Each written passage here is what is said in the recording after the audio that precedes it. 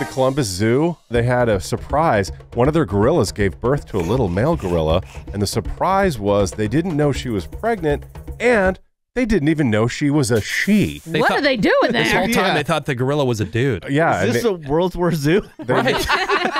Yeah, what kind of vets do they have working there? Yeah. The You've gorilla, never seen this gorilla pee once? I know. The gorilla junk was it like the micro penis.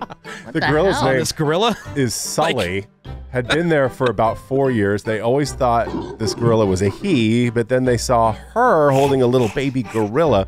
Where'd that go from? So you might be wondering how they didn't know. Gorillas don't really show any outward signs of pregnancy. And then young gorillas, they say, look basically the same, male or female. If you work at the zoo and you got to figure like they're getting checked up, right? I mean, they're caring for the animals. This is not a gorilla that identifies as male. Yeah, this is about a stupid zoo, not a...